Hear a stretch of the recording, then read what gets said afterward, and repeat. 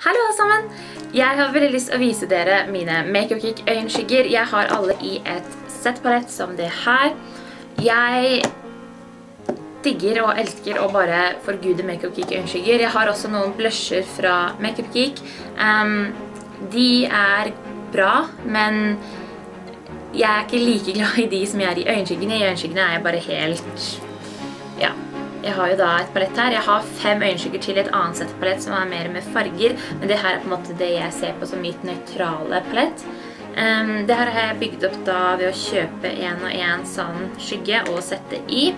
Her har jeg fleste av de vanlige Makeupgeek øyenskyggene, og så har jeg 3 av de nye foiled øyenskyggene. Altså, det koster da $6 for en skygge. Det er utrolig bra pris for hva du får. Fargeutvalget er kjempebra. De går på så lett. Det er på en måte ikke noe negativt å si i det hele tatt.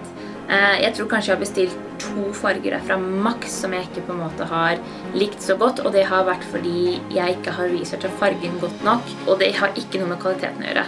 De nye foiled øyenskyggene er også veldig bra. De er litt dyrere, de koster $9,99, så $10 cirka. De er også veldig bra. Altså, det som er at alle sier at de er så pigmenterte. Det er de, men det er de vanlige Makeupgeek øyenskyggene også. Du kan ta et eksempel her. Her har jeg, den her er det foiled øyenskyggen, og dette er en vanlig. Hvis du swatcher de, så er det på en måte ingen av de som mangler pigmentasjon. De er like nydelige begge to, og det er på en måte...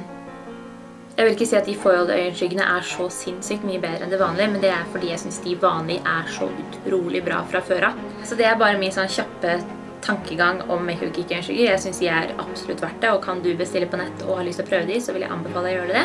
Da skal jeg vise dere noen swatch av mine øyenskygger og hvem jeg har, så da håper jeg du vil fortsette å se på videoen. Og hvis du skulle være interessert i den enkle, fine, freshe looken jeg har på meg her, så kommer den også til å være linket i infoboksen. Jeg gjorde en collab med en fantastisk norsk YouTuber som dere absolutt bør sjekke ut. Da kommer jeg til å linke det under.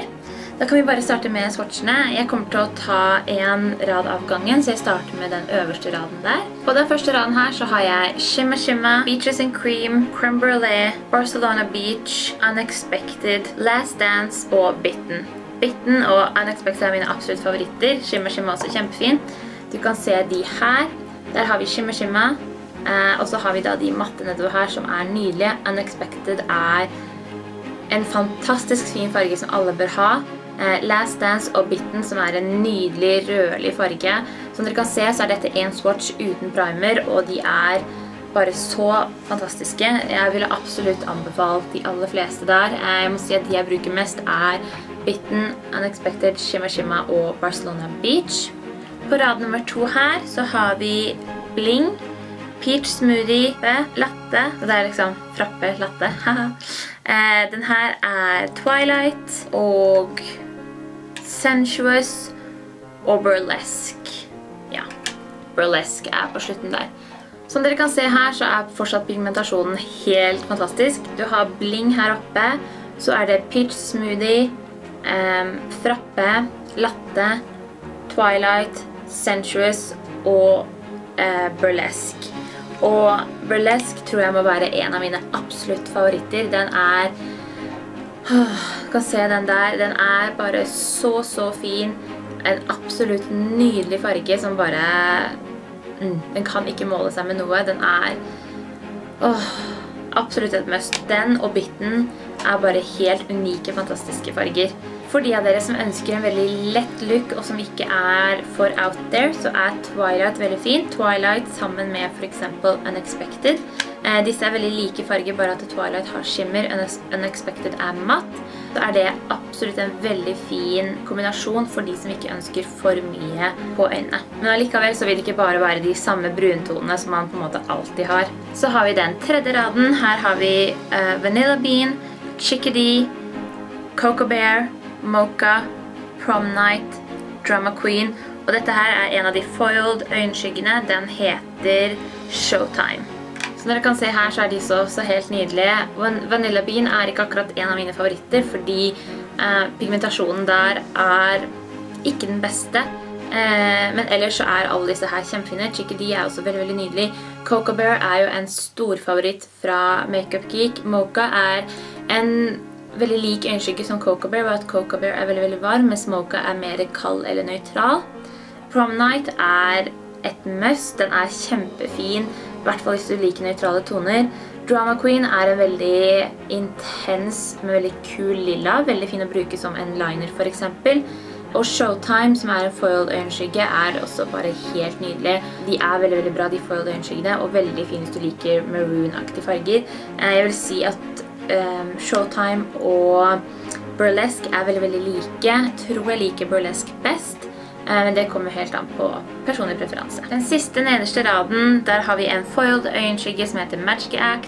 Så det Glamorous, Homecoming, og den siste foiled øyenskyggen jeg har som heter Mesmerized. De har vi her. Makuepgeek en veldig lys, veldig fin gullfarge. Glamorous også klassifisert som en gullfarge, men den jo mye, mye mer oransje.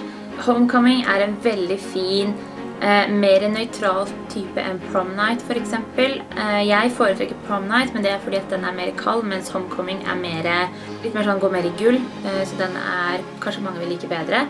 Og så har du min favoritt, foiled øyenskygge av de tre jeg har, som Mesmerized. Det en kjempefin, sånn lilla, taupey, bare helt nydelig farge. Det absolutt den jeg ville kjøpt igjen av de foiled øyenskyggene, som den jeg liker best. Du kan se i forhold til den og Prom Night sammen.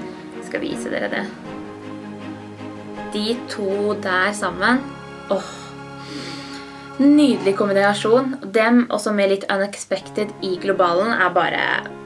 Det var da swatches og litt sånn kjapp informasjon om mine Makeupgeek øyenskygger. Jeg kjempeglad i det palettet her. Det absolutt verdt pengene i min mening.